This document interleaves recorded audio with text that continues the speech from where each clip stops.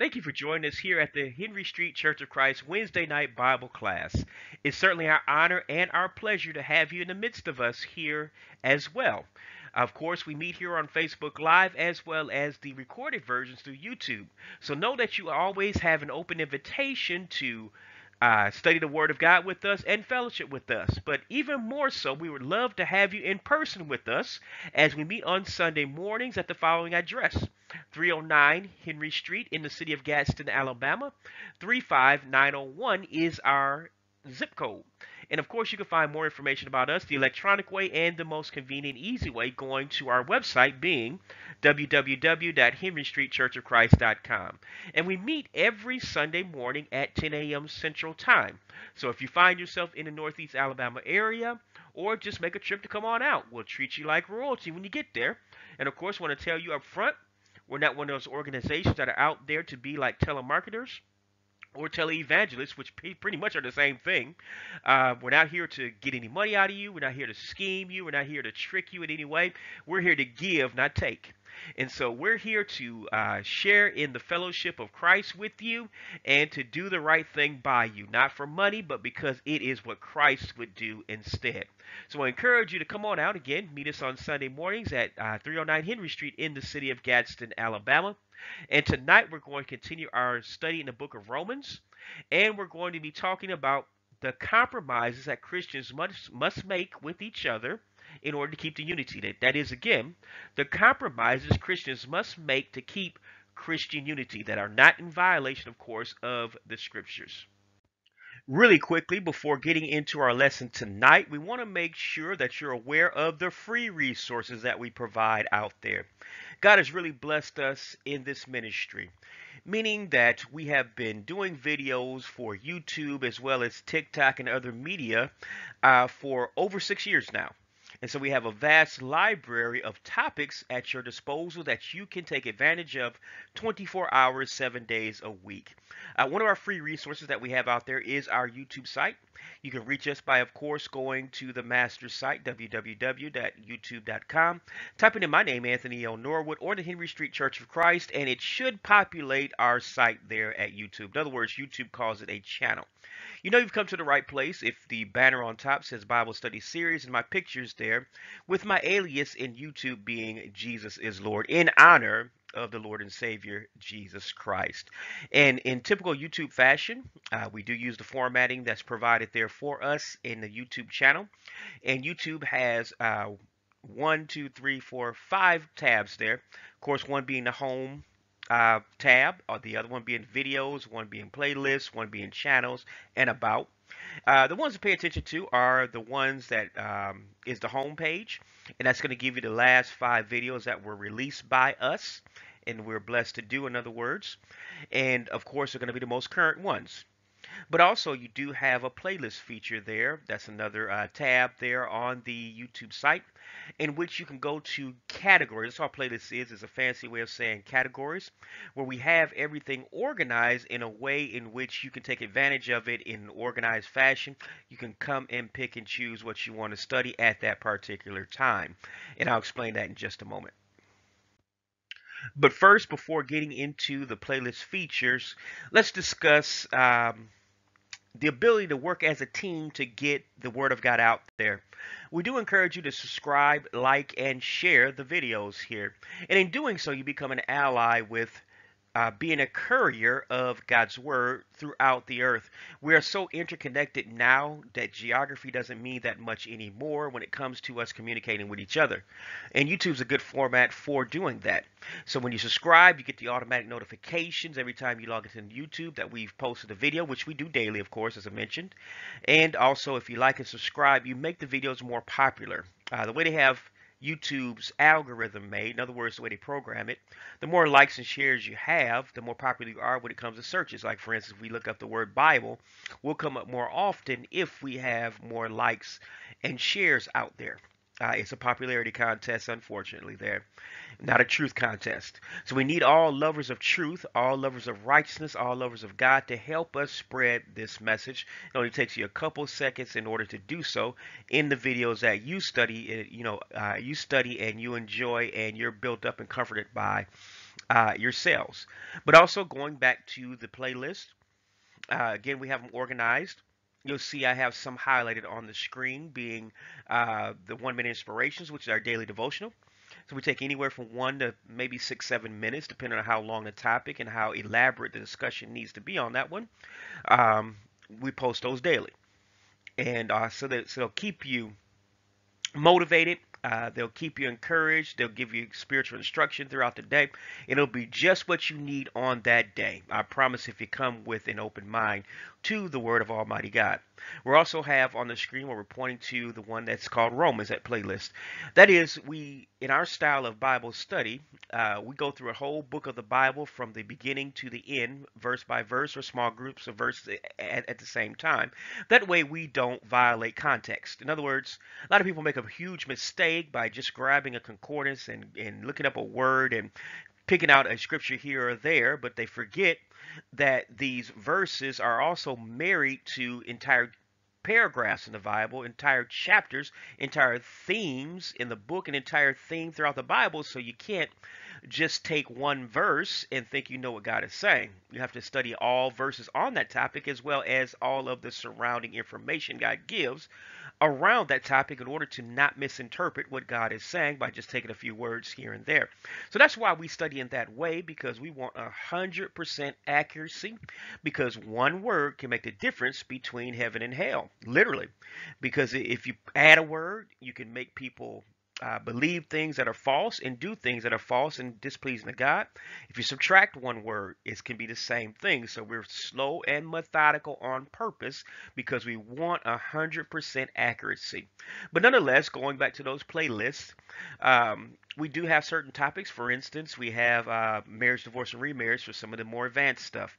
Second coming for some more of the advanced stuff. The second coming of Jesus, that is. We have sound doctrine, which are the fundamentals, more the elementary part of the Christian faith. So if you never had that taught to you, go back into the first principles as well, because you need a solid foundation in order to build a house. And I'm talking, of course, from a symbolic standpoint, that we need to start off from the beginning correctly to come up with the right result at the end, to be pleasing to God, acceptable to Him, holy, and of course saved when all is said and done. So again, we ask you to like, share, and subscribe as well. Moving on to one more free resource we want to make you aware of. Again, we love to use social media to spread the word of God. One other tool that we use is TikTok. A lot of younger crowd and some of us middle-aged people, we love TikTok. And so we love to put God's word on TikTok. And so you would go to the word Bible understanding. That's what you would search by to find our channel there at YouTube. Excuse me, at TikTok. And of course, the 1 minute inspirations, the daily devotional that I explained a little bit earlier, that on YouTube, they actually were designed for TikTok, but we also post them on YouTube as well. And so if you're more of a person that's more prone and you prefer TikTok, go there and you'll get the 1 minute inspirations that are there as well to lift you up and to be able to share with others as well. Thanks for going through that brief intermission with us, as now we are able to go through our study of Romans chapter number 14, and we're going to begin with the first two verses, which are great impact verses upon myself for the last 2 or 3 decades now. But it reads as follows. Again, this is out of the King James Version. Romans chapter 14, verse 1 to verse number 2 says, "Him that is weak in the faith receive ye, but not to doubtful disputations. For one believeth that he may eat all things, another who is weak eateth herbs." Again, that's Romans chapter 14, verse 1 and verse number 2. An alternate translation of Romans chapter 14, verse 1 comes from the New American Standard 1995 version that reads, "Now accept the one who is weak in faith, but not for the purpose of passing judgment on his opinions." Now, this shows us that not all people who are members of the church believe the same things regarding deeds that do not relate to salvation. I want us to keep that in mind. We're dealing with opinions in the church that are not related to salvation. So these are things that the scriptures are often silent upon. But we must work together in order to come to a conclusion that doesn't violate the scripture at the same time. You see, in these situations, if we're not careful, The church can be divided by opinions that are not based on Scripture. We must remember that we all come from different backgrounds and cultures. Remember that, because that's what Paul is dealing with. People that came from different backgrounds and cultures, now they have to work together in order to keep peace in the church without violating the Scriptures at the same time. As Christians, we must accept these differences, especially along culture, that happens among each other. Because remember, the gospel is going out to the whole entire world, and we can't try to make everyone carbon copies of us from especially a cultural standpoint. See, again, we must accept these differences among each other as long as we are not violating the Scriptures. And in fact, we are not to look down upon the opinions of others as inferior or means to disfellowship other Christians because they disagree on non-salvational issues. See, one of the issues in the first century where there was a division of opinions was regarding whether one could eat meat or not. There was a portion of the membership in the church who were vegetarians. That's why it said they ate herbs. If the word of God had not intervened to make sure they would stay in fellowship with each other, then division could have easily ripped the church apart.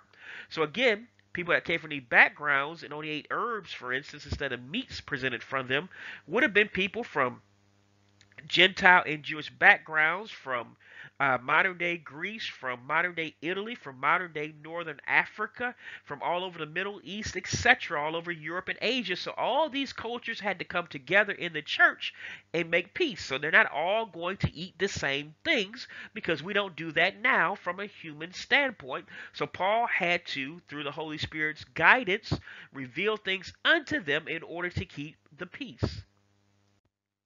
This brings us to verse 3 and verse number 4 of Romans 14, that reads as follows according to the King James Version.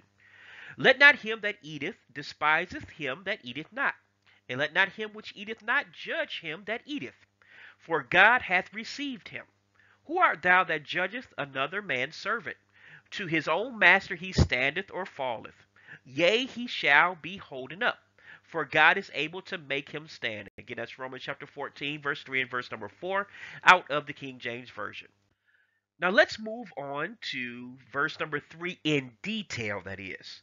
Again, it says, let not him that eateth despise him that eateth not, and let not him which eateth not judge him that eateth, for God hath received him. Now, verse 3 now, let's look at this for a moment, is showing us the attitude that disagreeing Christians must have toward each other when it comes to non-salvational issues that arise in the church.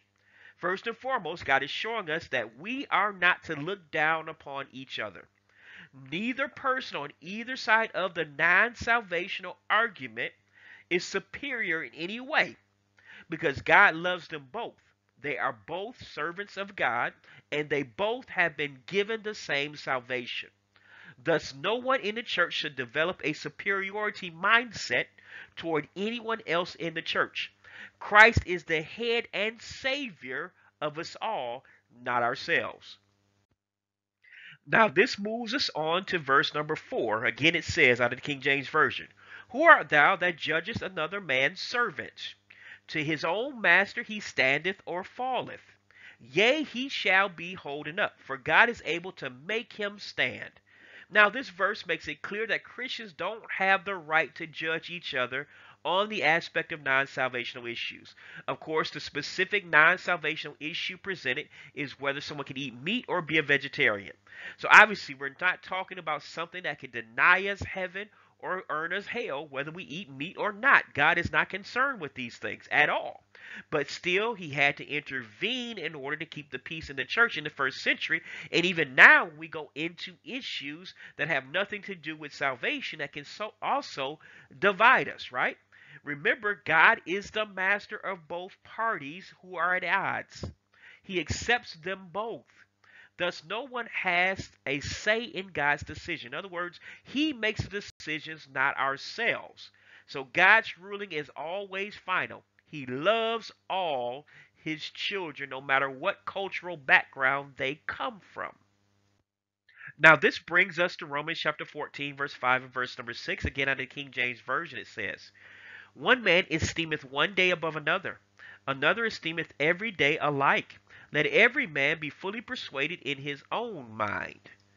He that regardeth the day regardeth it unto the Lord, and he that regardeth not the day, to the Lord he doth not regard it. He that eateth, eateth to the Lord, for he giveth God thanks. And he that eateth not, to the Lord he eateth not, and giveth God thanks. Again, that's Romans chapter 14, verse 5 and verse number 6. Now let's move into the study of Romans chapter 14, verse number 5 in depth that says, one man esteemeth one day above another, another esteemeth every day alike. Let every man be fully persuaded in his own mind. Now, regarding this verse, Romans 14, verse 5 again, God is showing us that the earlier Christians did not agree on holy days. Remember, the church was made up of both Christians that came from a Jewish and non-Jewish background. So again, we're talking about another non-salvational issue Paul is addressing here. Some of the Jewish Christians were still holding on to the Old Testament holidays that non-Jewish Christians did not have to adhere to. Non-Jewish Christians thought all of the days were the same. In other words, you didn't have holy days. Now, Barton W. Johnson, back in 1891, sums up the thought of God on this verse with the following comment that I quote: let each act as he thinks right. If he thinks he ought to observe the days, let him do as his conscience demands. If he thinks otherwise, let him not observe them. In other words, and that's the end quote that is, in other words, it didn't really matter. And this is what God is actually trying to teach us in this passage of scripture with yet another example of non-salvational issues, not allowing it to divide us in the church. Now let's move into the realm of Romans chapter 14, verse number 6 that says, he that regardeth the day regardeth it unto the Lord, and he that regardeth not the day, to the Lord he doth not regard it. He that eateth, eateth to the Lord, for he giveth God thanks. And he that eateth not, to the Lord he eateth not, and giveth God thanks. Now, lastly, regarding this verse, Romans chapter 14, verse number 6, we have the subject of eating meat again that was disagreed upon by early Christians.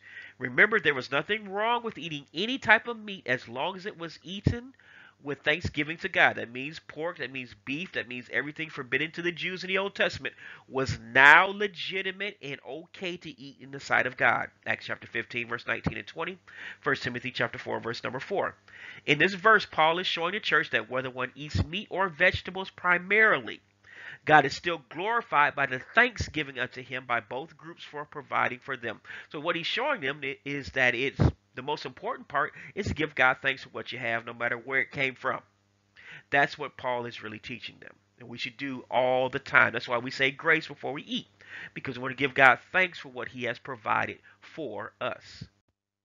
This brings us to Romans chapter 14, verse 7 and verse number 9 out of the King James Version that reads, for none of us liveth to himself, and no man dieth to himself. For whether we live unto the Lord, and whether we die unto the Lord. Whether we live therefore or die, we are the Lord's. For to this end Christ both died and rose and revived, that he might, that is, be Lord both of the dead and living. Again, that's Romans chapter 14, verse 7 and verse number 9 out of the King James Version. Now let's look at Romans chapter 14, verse number 7 in detail. Again it reads, for none of us liveth to himself, and no man dieth to himself. For whether we live unto the Lord, and whether we die unto the Lord. Whether we live therefore or die, we are the Lord's. Now, we as Christians, when we hear these statements from God, are definitely humbled by the teachings of Romans chapter 14, verse 7 and verse number 8. This is because it shows that our lives and deaths do not belong to us. That should strike us, because it's saying both our life and our death do not belong to us. In other words, both processes are owned by God. Yes, whether I live or die is based on God's decisions each day of our life. All of our lives, that is. Thus, since we are made to serve God, we must devote our lives to his service. Even in death, we are not released from service unto him. That is profound when you think about what the Holy Spirit just said. Again, even in death, we are not released from service unto him. We will serve him for eternity. So we might as well get used to doing it now and do it with joy, because it's a pleasure to serve the Lord. Again, we are still his servants whether we are living or in the afterlife. This is why we must defeat selfishness and rebellion in our own lives by a faithful commitment to Romans chapter 12, verse 1 to verse number 2, that says the following according to the New King James Version. I beseech you, therefore, brethren, by the mercies of God, that you present your bodies a living sacrifice, holy, acceptable to God, which is your reasonable service. And do not be conformed to this world, but be transformed by the renewing of your mind, that you may prove what is that good and acceptable and perfect will of God. So this brings us to our in-depth study of Romans chapter 14, verse number 9, which again says, for to this end Christ both died and rose and revived, that he might be Lord both of the dead and living. Now, this verse, Romans chapter 14, verse number 9, is showing us that Jesus died and rose from the dead. Of course, that is the foundation of our faith, first and foremost, because we do not serve a dead Savior. A dead Savior cannot save us, only a living Savior. So it is stressed throughout the Bible and stressed throughout the Christian faith that Jesus rose again. Without this foundational knowledge, we can never be saved. There is no such thing as some heretics have gone out to say that Jesus never rose from the dead. Well, they would never be saved because that is the foundation of the Christian faith. It is the identifier of Jesus being the Son of God, also known as the Messiah, the Lord and Savior. So these two events, Jesus died and rising from the dead, shows that he is the Lord of the dead. He's in control of them too, because he was among them, and he is the ruler of the living because he was among them too. So he is the ruler of both realms of human existence. Even all mankind on earth and the angels in heaven are under his authority. Matthew chapter 28, verse 18 to 20 shows us this. That's why Jesus said before he ascended back into heaven after his resurrection, all power is given unto me in heaven and in earth. We will all answer to him at the end of the day. So we might as well fall in line and do what he says, because that's our only way we'll be guaranteed eternal life and favor on the judgment day. Thank you as always for your attention thus far in the lesson. Now we've come down further in the chapter to verses 10 to verse number 12 in Romans chapter 14, which we're going to read right now. Once again it says, but why dost thou judge thy brother? Or why dost thou set at naught thy brother? For we shall all stand before the judgment seat of Christ. For it is written, as I live, saith the Lord, every knee shall bow to me, and every tongue shall confess to God. So then every one of us shall give account of himself to God. Again, that's Romans chapter 14, verse 10 to verse number 12, King James Version. Now let's look at verse number 10 specifically. Again, it asks, and it's the Holy Spirit speaking through the Apostle Paul, the divine word of God says, but why dost thou judge thy brother? Or why dost thou set at naught thy brother? For we shall all stand before the judgment seat of Christ. Now, Christians are not allowed to have a condescending attitude toward other Christians. This is what we get from this passage of Scripture. We are also not to formulate opinions about other Christians as being too evil for God to serve. That's not our place. In other words, we cannot look down upon other Christians or condemn them. We do not have the authority to say so. We don't have the authority to do so. We don't even have the authority to think so. See, only Jesus is the judge of mankind. Matthew 28, verse 18 to 20. 2 Timothy chapter 4, verse 1 and verse number 2. Keep in mind, God never said that we have all power in heaven and earth. Only Jesus does, and that's why he is the judge. That's the reason why he is the only one that can be fair and impartial to all mankind, including the church. Keep in mind, when we get those condescending attitudes toward other Christians, we have put ourselves on the throne instead of Christ, who rightfully belongs there. We are usurping authority, as the Bible would say. In other words, we're taking authority that does not belong to us. As such, though, remember, we cannot replace him as the ultimate decision maker regarding the spiritual state and destination of God's servants. That is not our territory nor our area of dominion. We don't have that control in this earth. Remember, we are all servants of Jesus, and at the end of the day, we are saved by grace due to the fact that none of us have lived in perfection. Please, I beseech you, as Paul would say, I beg of you, never to put yourself on the level of being so arrogant that you think you deserve heaven. No, we are gifted heaven. We are gifted salvation. That means we have not earned it. Yes, we have to live the best life we can as far as Christian obedience. But at the end of the day, it is Christ's blood, God's mercy, and grace are the things that gets us through the pearly gates of heaven, which we also know as salvation. So if we think otherwise, we are deceiving ourselves because we do still sin after we're Christians. 1 John chapter 1, verse 7 to verse number 10. It's only grace through the blood that saves us. Remember what God is stressing in this passage of Scripture specifically.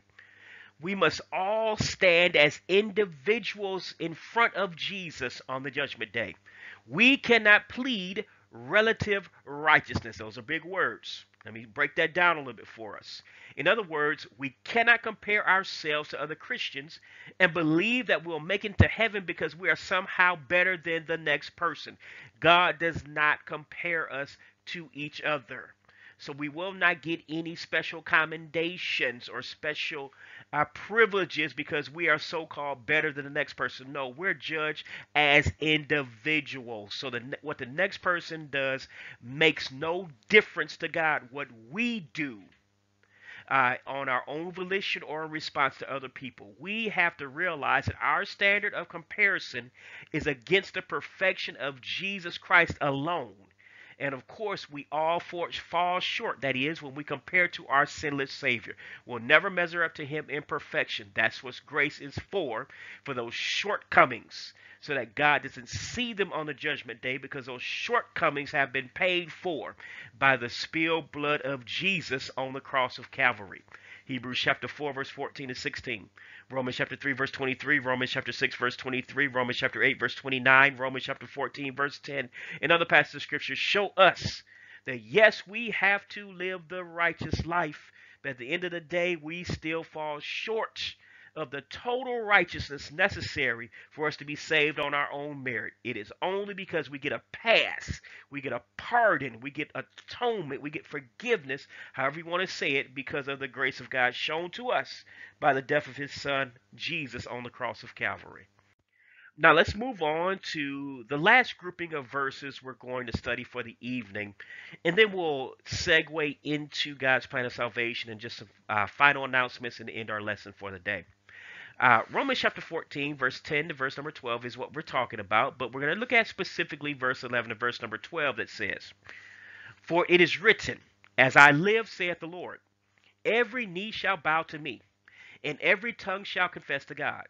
So then every one of us shall give account of himself to God." Now these two verses, verse 11 to verse number 12, we see again the sovereignty of Jesus Christ on display, as said in different wording, but the same thought. Sovereignty means what? All power given unto Him, that no man can resist and get away with it. Remember, He is King of kings and Lord of lords. 1 Timothy chapter 6, verse 14 and 15. Thus we must surrender to His authority in our lives to be saved. We keep fighting it through a lack of belief or rebellion or hypocrisy. We're not going to have a favorable outcome on the judgment day. Remember, not only is Jesus King of kings and Lord of lords, but He is the judge of all mankind on the judgment day to come for all of us, per 2 Timothy chapter 4, verse 1 and verse number 2. As a result, all of mankind will have no choice when that great day comes to confess Him as Lord, which means the Son of God. Romans chapter 10, verse 9 and verse number 10, Acts chapter 8, verse 37. The only difference between confessing Him now and on the judgment day will be that the confession on the judgment day will be too late. Can I say it? Will be too late. We must do it now while we are still in the land of the living to be saved. It is best to never procrastinate regarding salvation, as it is eternally most important. Remember, do not procrastinate. Salvation is the most important thing that you can do for yourself through the blood of Jesus Christ, beyond anything else you can think of. There's nothing on this earth worth waiting for or sacrificing salvation for. You need to be saved and need to be saved today. So again, thanks for joining us in this portion of Romans. It was part number 35, beginning with the topic of the compromises Christians must make with each other to keep unity. But it also we also went into, that is, transferred our thoughts into more topics of the sovereignty of Jesus as well. So feel free to continue to watch this video, replay it, take notes on it, and share it with others so that they too can know about how to keep peace in the church as well as the importance of salvation. Be an ally by helping spread the word of Almighty God. So at this point, we're going to transition to God's plan of salvation so that you who have not made Jesus your Lord and Savior can know how to do that and make it happen today. And for those that have fallen, or those that need to spread the gospel, let me say it that way, you can also be reminded of what you can do to help share the gospel with other people on this planet that do not know Christ as their Lord and Savior. God bless you. All of this is an urgency for all of us. Don't procrastinate. Thank you for joining us. God bless you, and hopefully see you at one of the live worship services at the Henry Street Church of Christ, and of course here on Facebook Live and YouTube on Wednesday nights. God bless you. It's been my pleasure serving you. Have a good day.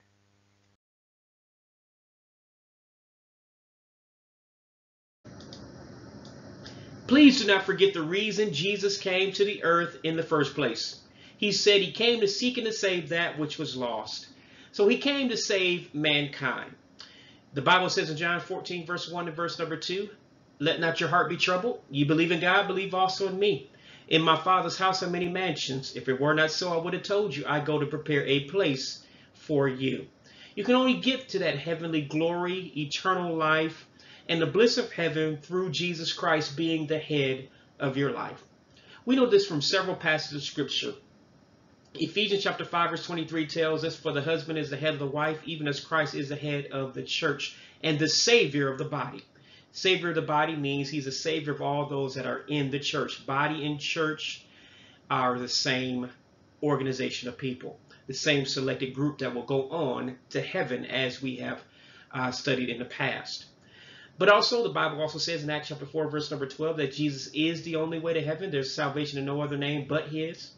And Jesus said himself also in John 14 verse number 6, he said, I am the way, the truth, and the life. No man cometh unto the Father but by me. So what did he lay down as the way to get to heaven? Of course, through himself. What did he say we have to do, in other words? Of course, he said in Matthew chapter 7 verse 21, not everyone that saith unto me, Lord, Lord, shall enter the kingdom of heaven, but he that doeth the will of my Father which is in heaven. The Bible also says in Hebrews chapter 1 verse 1 to verse number 3 that in these last days God speaks to us through his Son Jesus Christ. So what does the word of God reveal to us? Remember, the word of the Father, the Holy Spirit, and Jesus are one.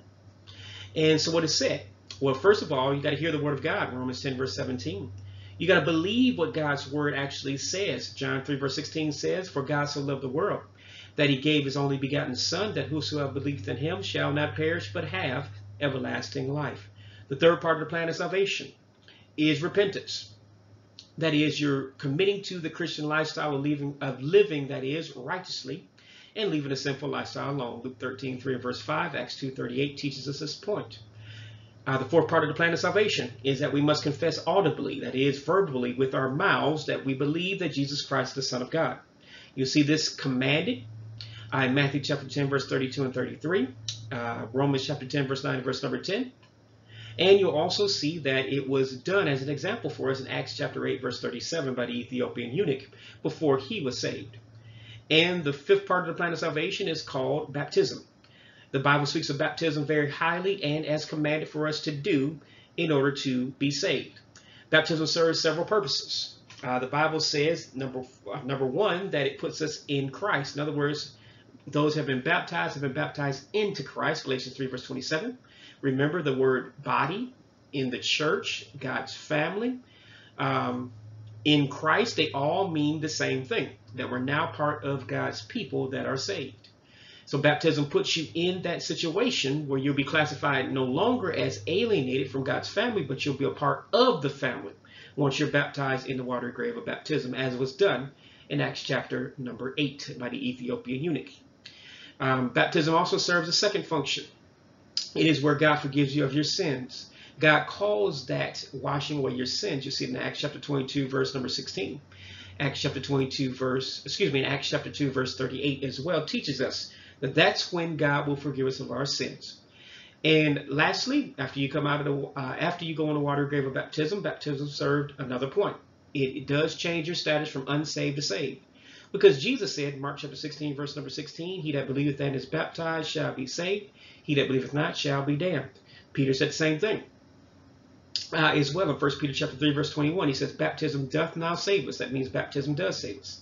Not the putting away of the filth of the flesh, but the answer of a good conscience toward God. So when you come out of the water grave of baptism, that's when you become born of water and the Spirit, as God told Nicodemus. That is in John chapter number 3. You got to be born of water and of the Spirit. The Holy Spirit is the one that wrote the Bible. And so he is the one leading you to the water for you to be baptized for the forgiveness of your sins. So please follow the Holy Spirit all the way to the water so that you can be reborn, a new child of God. That's what the Bible says. And Jesus said in Matthew 28, verse 18 to verse 20, about the agreement of Father, Son, and the Holy Spirit about one being baptized. He tells us that we are to be baptized in the name of the Father, the Son, and the Holy Spirit, which means by the authority of all three who are one in God. All right, so after you come out of the water grave of baptism, your reaction should be just like the Ethiopian eunuch man who got out of that water rejoicing, because now you know you have a good conscience. 1 Peter chapter 3, verse 21, that is, God will never hold anything that you have done against you ever again, because what God forgives, he forgets. And of course, you have to stay committed to the Christian life. That's the sixth step in God's plan of salvation, where Jesus said, as an example unto us in Revelation chapter 2, verse number 10, he said, be thou faithful unto death, and I will give thee a crown of life. So I call it a stairway to heaven, God's plan of salvation. That is, again, step number one, you got to hear the word of God. Step number two is you got to believe it concerning Jesus Christ being the Son of God, which means your Lord and Savior. Step three, as you proceed higher, if you want to use a visual, symbolically speaking, is repentance. That is a commitment to the Christian life. Step four is confession of Jesus Christ as your Lord, meaning the Son of God. Step 5 is baptism into the body of Christ for the remission of your sins, that is the forgiveness of your sins and salvation of your soul. And step 6 is the commitment of living unto Christ unto death. In other words, we're surrendering our lives to Christ, we're living in righteousness and sacrificing sinful things in order to be saved and have heaven as our home. So those are 6 steps unto heaven. God bless you. Please seek out your local Church of Christ congregation. I'm sure that the minister there, the church leadership, and the elders will be willing to embrace you, take your confession, and baptize you even this day for the forgiveness of your sins and salvation of your soul. Please don't forget you have a cordial and open and warm invitation to always come out and worship with us. We worship on Sunday mornings at 10 a.m. Central Time at the following address: 309 Henry Street in the city of Gadsden, Alabama.